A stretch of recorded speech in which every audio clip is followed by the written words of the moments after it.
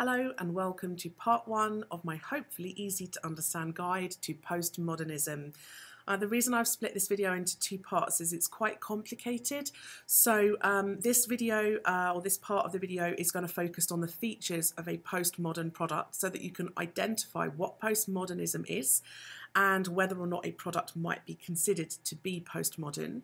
The second part of the video, if you want to check that out afterwards, is specifically focused on the theorist Baudrillard, who you need to study for postmodernism at A-level for component 2. So the first thing I'm going to do is run through the basic features of a postmodern media product. Now, not every postmodern media product will have all of these features, but it's highly likely that they will have at least some of them. So a feature of a postmodern media product could be something like irony. Now, you may have heard the word irony in English before. In media, we often think of it as meaning when the opposite thing happens to what you think should happen in that situation. So the very last thing you would expect to happen happens. So for example, if you think in humans, if you're studying that for component 2 for your TV topic, in humans, the characters buy the synths because they hope the synths will make their lives easier. The point of buying a synth is for it to do your cooking and your cleaning and to make your family happier and to take away your stress. But the very last thing that should happen happens. The synths actually make their lives a lot more stressful. It ruins their marriage. It causes problems in the home with their children. It puts them in danger. It's ironic that the thing they thought was going to make them happier actually makes them more miserable. Another feature of many postmodern media products is parody or homage. Now, these are two very similar concepts, but there is a slight difference. So an homage is when a producer or a director includes kind of copies of things from maybe a genre or a style or a product that they like, but they do it out of respect for that original product. So for example, in Humans, there are elements that you might consider to be homages to previous sci-fi media products. The character George in Humans is played by a man called William Hurt, who originally played a creator of AI robots in a film called AI. So references to things like this could be seen to be paying homage to a previous media product. Perhaps they are just showing their respects for previous sci-fi products with similar narratives. Parodies are very similar. They still include references to perhaps a style or a genre or a specific product, but they do it for comedy value. They exaggerate it, they make it silly and funny to entertain the audience. So, for example, in Dizzy Rascal's Dream, he includes a parody version of Muffin the Mule, which was a real 1950s black and white TV show.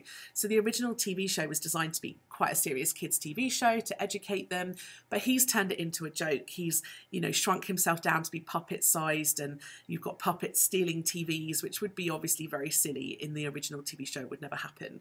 So there's certain elements of a parody to that video. Bricolage is another key word we associate with postmodern media products. It's a little bit like collage if you do art or if you've done art before. Collage is where you take lots of pictures and you put them all together to create one big new picture. Just noticed I've got black all over my hands. A collage is where you take one or more smaller pictures and you put them together to make one big picture. Bricolage is like that, but with audio or video products. You're taking other media products and you are literally taking them and putting them into your media product to make something new. So for example, if an artist samples a music track from somewhere else, they're taking something else, putting it in their media product and creating a new one from it. So in Dizzy Rascal's Dream, he samples a track called Happy Talk by Captain Sensible, and it makes his song an example of bricolage, taking old products and creating something new out of them. Intertextual references is another key element to postmodern media products. Now, we have spoken about intertextual references before in previous videos. An intertextual reference is where the producer or director makes either a subtle or a very direct reference to another media product, a very specific media product. It could be a very direct, very overt intertextual reference. So for example, in online media, if you are studying someone like Zoella and she literally says, check out my boyfriend Alfie's vlogs, or she literally has Alfie on the screen and she's talking to him. It's an intertextual reference to his channel and his vlogs and his media products. It's very direct. He's literally stood there, or she's literally mentioned his name. So it could be a very direct intertextual reference. It could be quite a lot more subtle. So, for example, in the Tide advert for the advertising unit, component 1, there is a lady with a headscarf in her hair on the advert. And some audiences might see this as quite a subtle reference to a wartime propaganda character called Rosie the Riveter, which was often used on wartime posters aimed at women. So sometimes references can be very subtle and sometimes they're much more direct. But it's very common to fill postmodern media products with lots of intertextual references. It makes the audience feel clever when they recognise them. Another key feature of postmodern media products is a fragmented narrative. Now, normally with narratives, we think of them as being quite linear. So they will start at the middle and they will go forward through to the end of the story. But a fragmented narrative is where that is kind of broken up into chunks. And often those chunks are kind of moved around. So you might start at the end of a story and then go back to the beginning, and you might have flash forwards and flashbacks. So it's very fragmented, chopped up, cut up, and rearranged. So for example, in Humans, for component 2, we see scenes of synths walking in a forest. We see the scenes of Anita being bought. We then see some flashbacks, presumably of Anita underwater, but we're not quite sure why or where that was from. Is that from the future or the past? So the narrative is very fragmented, and also it keeps cross-cutting between scenes. So we go between the scenes with Nishka and Leo, and then we come back to the scenes with Anita and the family, and then we go and see other characters in other scenes, such as the police officer and his wife. So the narrative is very fragmented. It's chopped up, it's moved around, and it's all in a kind of funny order. And that's quite common with postmodern narratives. Postmodern media products sometimes contain something called self-reflexivity. Self-reflexivity is where the characters in the show, or at least a character in the show or the music video or the film, are aware that they are in a media product. So they talk to the audience, for example. They might speak directly to us, breaking the fourth wall. So in online media, it's full of self-reflexivity. So Ella clearly knows the audience is there. She knows she's part of a media product. So online media is just complete self-reflexivity all the time. It's harder to spot in other media products. You could say in Dizzy Rascal's Dream, it's a little self-reflexive because he kind of is clearly aware that he's dealing with the audience. He breaks the fourth wall and gazes directly at us and sings at us. And then he gets back in his kind of little box at the end. So there's a certain element of self-reflexivity in many music videos.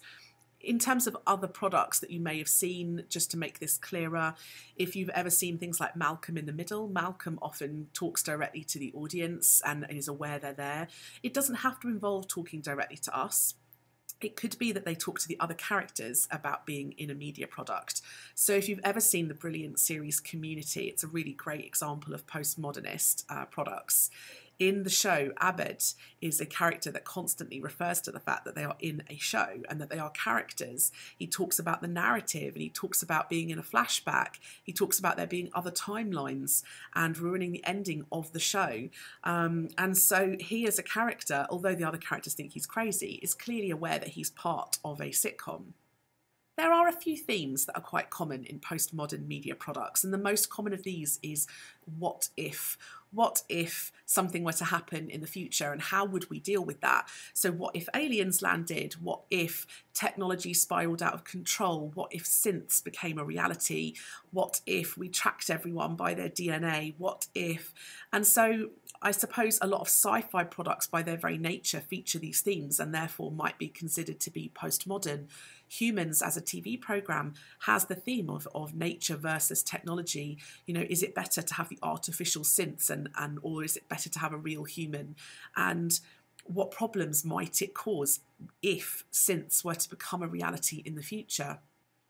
Have a look at some of your other media products and some unseen products and try and work out whether they deal with this idea of what if, or technology versus humanity, because it's a very common theme for postmodern products to have. many postmodern media products have veered away from the reality, which is something we'll talk about in part 2 of this video, and they've gone towards things that are artificial or anti-real. A good keyword for this is a lack of verisimilitude. Verisimilitude means the amount of realism that a product has, and you can remember that word because verisimilitude sounds like very similar to real life. So if something has a lot of verisimilitude, it means it's really realistic. If something lacks verisimilitude, it means it lacks realism, it's anti-realist, and sometimes it can even be surreal, making things that are impossible a reality. So for example, in Dizzy Rascal's dream, he's living in a music box and he's shrunk down to the size of puppets, and then he's dancing with a load of puppet people.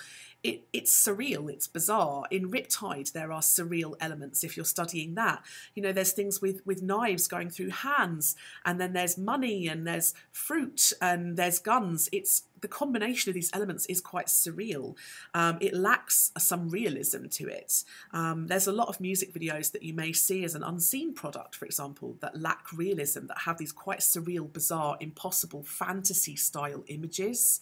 So have a practice at looking at products and try and work out whether they have a real surreal element to them, or whether they lack realism or lack verisimilitude. And if so, they might be postmodern. Okay, so that was my brief rundown of the common features of postmodernism. Hopefully you can feel a bit more confident now in identifying whether a product might be considered postmodern or not. For the most part, just so you know, postmodern products tend to be more recent. So from within the last couple of decades, an older product from the sort of 40s, 50s, 60s, 70s, it's highly unlikely that they would be considered postmodern. Postmodernism tends to be something from the kind of 80s or 90s onwards. So just bear that in mind when looking at your products or your unseen text that you're using in lessons or to practice with. If you are interested in learning about Baudrillard's theory of postmodernism, including his very bizarre keywords of hyperreality and simulacra, then please make sure you check out part 2 of this video where I'll explain those as well.